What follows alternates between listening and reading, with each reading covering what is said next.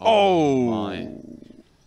Wow. I mean, the saving grace for Michelle is that the 10 did pair on the turn when Edouard put chips in the middle. Right, but surely with pot behind. You know, the funny thing is if Edouard does jam and Michelle snap calls. He does move all in. Michelle's going to hate this because, like you say, Henry, there's a 10 there. It's entirely possible the way this is played out. There are hands like this, Ace-Jack, potentially. Of course, other strong flop hands, Jack-9. If Michelle calls here, Edouard has half the chips in play, 7 left. And, find a way out. It's always tough though. He's check flop. He's kind of trapped. Wow, GG's. When you do lay a trap,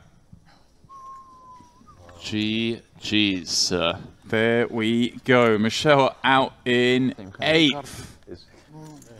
The perfect river card for Edouard. Sees him, as you say, Henry, notching up past half the chips in play.